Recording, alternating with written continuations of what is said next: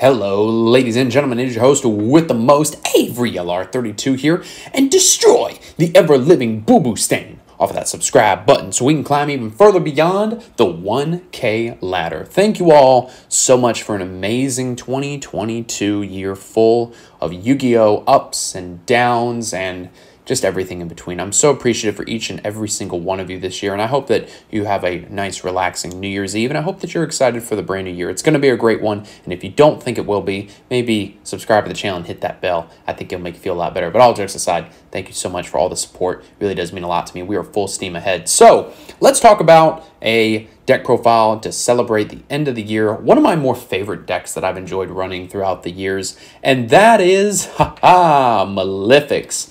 Now, is this deck good at like a highly competitive level? No, it needs a lot of support, unfortunately. I feel like Dual Tower was a very interesting indirect piece of support for the deck, and we will be talking about that later on in the video. But I saw that TCG Player Writer had posted an article talking about Malefics and had put out a build that was a character deck profile, like based on the Paradox character from the movie. And some of the card choices in there weren't very good. Like he was playing 3 Malefic Tune with 3 Clawstream. Clawstream is really ass. It only pops 1 monster on the field, and you got to control Malefic monster. That's just not very good. He was playing more of a package with like Red Eyes and Rainbow Dragon with the Malefic monsters. That doesn't seem very good. So I just decided to throw in 1 Blue Eyes and 1 Malefic Blue Eyes because it is a level 8 that you can synchro off with the Parallel Gear. Parallel Gear being a very interesting tuner monster because it says when using this card as a synchro material, the other synchro material must be 1 Malefic monster in your hand. So if you have Malefic Blue Eyes in your hand and maybe your Blue Eyes got milled from an Ishizu card, then you use the Parallel Gear to synchro with the dead Malefic Blue Eyes in your hand to make a level 10 Paradox Dragon or any level 10 synchro if you want. Like this second Gustav Max could be a different level 10 synchro. So let's just go ahead and dive on into this deck profile. So we're playing 1 Blue Eyes and 1 Malefic Blue Eyes. These monsters aren't very good because you have to banish the counterpart monster from your hand or deck. And all the Malefic monsters share an effect that there can only be 1 Malefic monster on the field at a time, and other monsters you control cannot declare an attack, and if there's no face-up field spell on the field, destroy this card. You can play around that with things like Skill Drain. Fun fact, if I could speak today, if Skill Drain is face-up on the field, and you have, like, let's say a Malefic monster on the field, well, that Malefic monster's effect is negated to where there can only be 1 Malefic on the field at a time. So as long as the Skill Drain's face up, you can summon out multiple Malefic monsters. And Skill Drain also acts as a field spell. If Skill Drain's face up on the field and you don't have any Malefics on the field, well, Skill Drain will negate their effects as soon as they come to the field. So you can summon out a monster, its effects are instantly negated by Skill Drain, and it stays on the field. When Malefics used to be a good rogue deck back in the day, that was something that a lot of people did. Now that it's back at 3, it just becomes more consistent. You're essentially now playing 9 field spells between Mound, Malefic World, and Skill Drain. We're playing 1 Malefic Truth Dragon. It's a 5,000 attack and defense beat stick of a monster. So it says it can't be normal summoned or set, can only be special summoned by its own effect, and cannot be special summoned by the ways. If a Malefic monster you control except Truth Dragon is destroyed by battle by card effect, you can pay half your life points, special summon this card from your hand or grave. There can only be 1 Malefic monster on the field at a time. No field spell, destroy this card. If this card destroys an opponent's monster by battle, destroy all face-up monsters your opponent controls. So it just instantly pops all monsters on the field. Then a newer piece of support that they got recently was Paradigm Dragon with 4,000 attack and defense. Can be special summoned by banishing any Malefic monster from your extra deck while Paradigm is not already on the field, but if you have Skill Drain up, then that's obviously negated. And then if Malefic World specifically is not on the field, then it's destroyed. Again, Skill Drain works around that. Once per turn, you can send 1 Malefic card from your deck to the grave. Return 1 of your banished level 8 Synchro monsters to the extra deck, then special summon that monster from the extra deck. Also, you can only attack with Malefic monsters for the rest of the turn. So if you banish Stardust to summon the Malefic version, then the Stardust gets put back and you can bring it out. Stardust Dragon itself isn't that good of a card anymore, but still the fact that you get a free special of a Synchro monster like that is bananas. Malefic Cyberend is just a good beat stick. We already talked about Blue Eyes. Stardust is really cool. Let me see here. Face-up field spells can't be destroyed by card effects, so it gives you field spell protection if Skill Drain is not on the board, which is cool. And then, of course, other monsters you control can't attack, but that doesn't really matter. And then you got the Parallel Gear and then Paradox Gear. So if a face-up field spell is on the field, you contribute this card to special summon a Parallel Gear from your deck, then add a Malefic monster from your deck to your hand except the Paradox Gear. If a Malefic monster you control, or excuse me, if a Malefic monster would banish a monster to special summon itself by its own way, you can banish this card you control or in your grave instead, and you can only use each effect once per turn.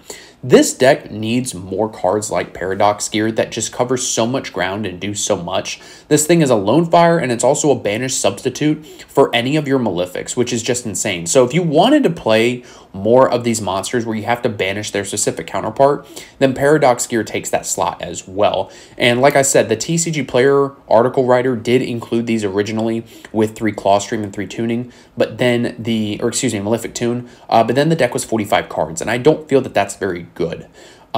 So just keep that in mind as we go along. This is the guts of that, but with a little bit more spice. We're playing 3 Selectors. So you banish 2 Malefic cards from your grave to add 2 from your deck to your hand, except Selector, with different names from each other and from the banished cards. And you can only activate 1 per turn. So you can banish 2 to add 2 others from deck to hand. And then, of course, you got the Terraforming because you got plenty of targets. 1 Divide. So it's a quick play spell. You target a Malefic monster in your grave, special summon, ignoring summoning conditions, but its effects are negated. Also banish it during the end phase. That seems really good, honestly. Then we're playing 3 Territory. So when it's activated, you can instantly activate a Malefic World from your deck. And then while that card's in the field zone, neither player can target a card or cards in the field zone with card effects. The Malefic monster effect, there can only be 1 face-up Malefic monster on the field, becomes there can only be 1 face-up Malefic monster on the field with the same name. And then during the battle phase, negate the effects of face-up Malefic monsters on the field.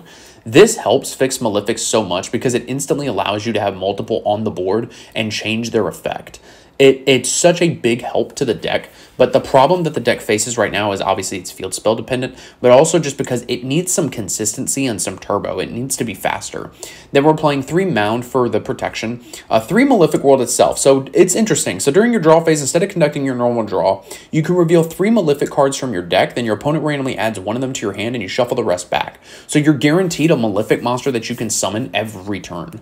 And then 2 Malefic Tunes. So if a face-up Malefic monsters you control is destroyed by battle or opponent's card effect, you can draw 2. And then if a face-up Malefic monsters you control is destroyed while this card's in your grave, except during the damage step, banish this card from your grave to add a Malefic monster from deck to hand, and you can only use each effect once per turn.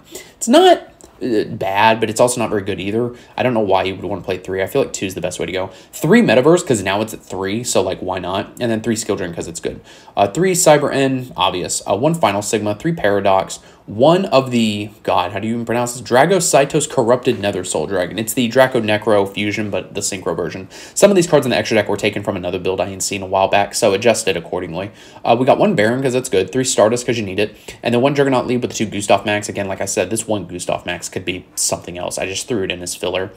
Outside of that, the only other card I really want to discuss here on the side, other than these Malefic monsters that you could play if you want to, or like the Claw Stream and stuff like that you could play if you want to try it out, and that's Dual Tower. So Dual Tower, when I initially saw this card, I was like, yo, this card actually seems pretty good. It's got a very interesting application as a field spell. So at the start of each battle phase, each player can reveal 1 monster from their deck that does not have question mark attack. You banish them face down. Then the player who revealed the monster with the highest attack, each player, if tied, can special summon 1 monster from their hand, and they can attack directly while on the field. Once per turn during the end phase, you can activate this effect if you control this card during the end phase of your next turn, destroy all cards on the field. That seems really interesting, especially if you feel like your opponent's going to be able to try and mount a comeback against you. Then Dual Tower just blows everything away, and then you just bring out another Malefic monster and attack directly. This has some very interesting application because you're obviously going to have the monster with the highest attack on the in your hand, because like you've got a 5,000, a 4,000, 4,000, 3,000, 25. Like you have 1, 2, 3, 4 cards that you can reveal.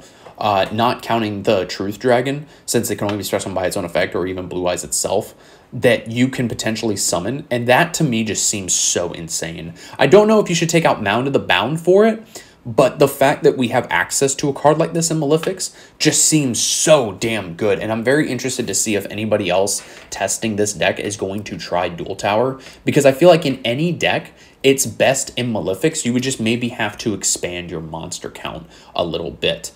You know, obviously they have to be special summoned by their effect, but if you could fit in, you know, some cards that could just be summoned on their own, or even just, I don't know, like a danger package to be able to reveal that. So I don't know, maybe Dual Tower, now that I'm thinking about it, maybe it isn't the best way because they have to be special summoned by their effect.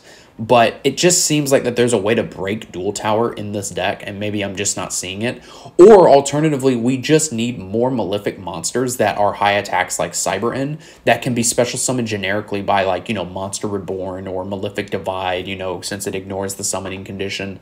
But I love Malefics. I love it as a concept. I remember back in the day when it first came out, you know, Conrad Seelig, who is one of MCole40's close friends, I remember he topped a YCS playing Big Bang Shot, an old-ass equip spell that does piercing, and he would just summon out like a Malefic Cybrand, give it 400 attack off the Big Bang Shot, and let it do piercing. Such an interesting concept, such a cool deck, and it's one of my favorites. I absolutely love this deck. You could also, too, play something like Seal of Orichalcos, because once a turn, if the seal would be destroyed by a card effect, then it's not destroyed. So it's got that self-built-in protection, so you wouldn't have to play something like Field Barrier to protect it or something. It's just Orichalcos can only be activated once per duel. So that is something to keep in mind as well. So guys, let me know what you think about this deck profile down in the comments. It's one of my more favorite decks. It is very casual. Maybe on a local level it could do something, but let me know what you guys think down in the comments below. Thank you so much for watching, and I will see you in the next video.